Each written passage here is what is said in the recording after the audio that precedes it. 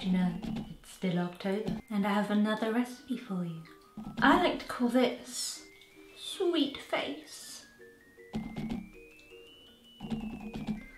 Or you could call it a traditional red velvet cake. Traditional in the sense that no beetroot juice is used and no food colouring is used. It won't look red like the inside of your arm, but it will definitely have a red twinge to it, an orangey red twinge.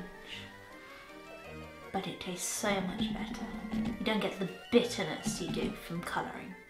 And it doesn't taste like beetroot. No one wants a cake to taste like beetroot. It's a cake. Let's do it. Okay, let's start the cake. Into a bowl, you want to add your sugar and your butter. Make sure it's nice and soft now.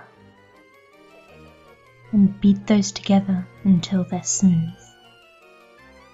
Now add your eggs one at a time,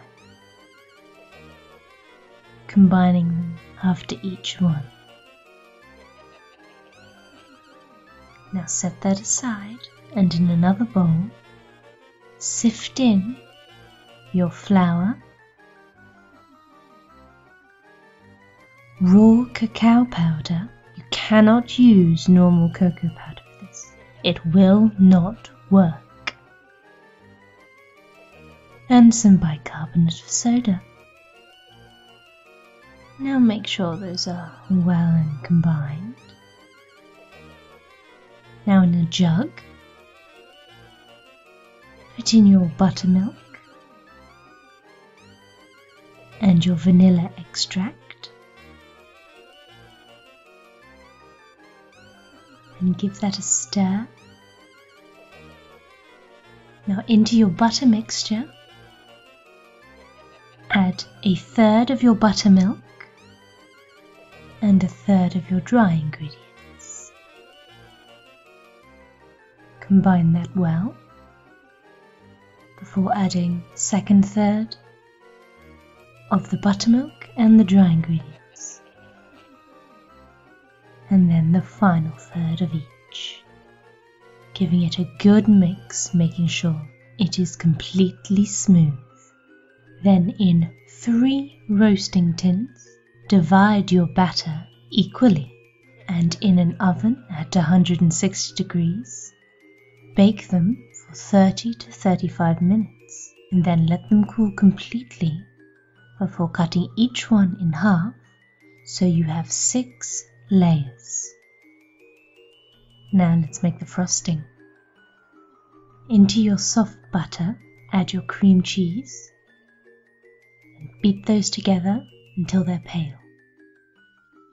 Now add your icing sugar and vanilla extract. Now combine it all well. Now let's make the modelling chocolate. Melt your white chocolate. Add in your glucose.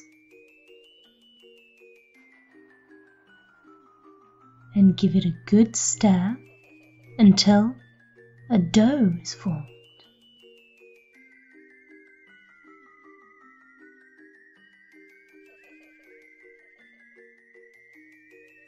Wrap it up and cool it until it goes nice and firm.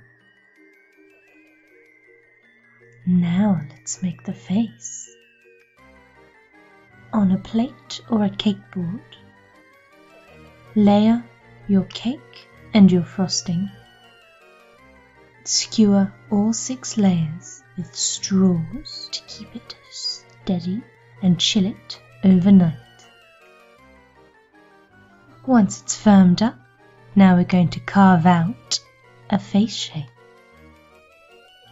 Do this with a serrated knife, makes it a lot easier. Make sure you save anything you cut off. Now in a bowl, add all your offcuts and squidge them together until you make a dough. With this we're going to create the face shape on top of the cake. Now take your modelling chocolate Give it a knead until it's soft. Roll it out, not too thin, and drape that over our face. Trim off the excess, and now it's just a case of adding details.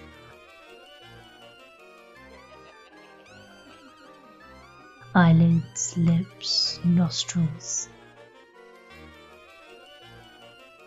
all manner of interesting things. Once you're happy with your face,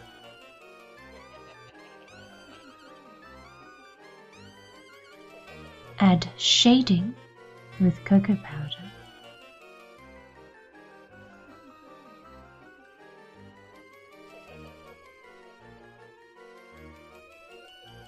And colouring if you want to make it look a little more realistic.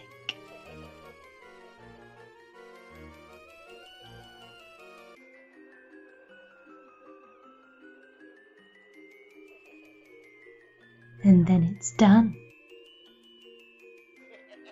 Oh, the poor dear. I have part of her skull. Let's try it, shall we?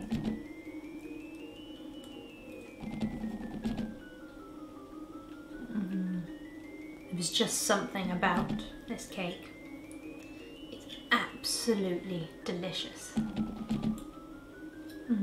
Even if you don't make it look like our friend over there, you serve this, you'll have everyone eating out of your hand.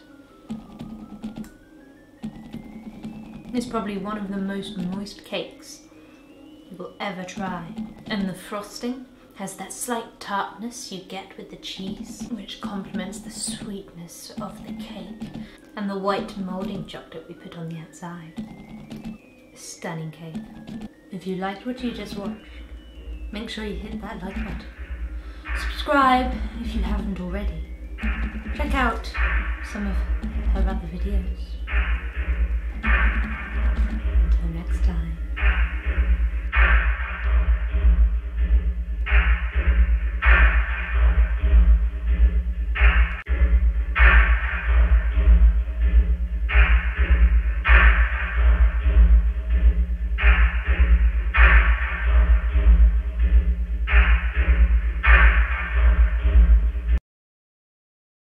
Springtime in for Hitler in Germany. Going to cut a slice out of your face.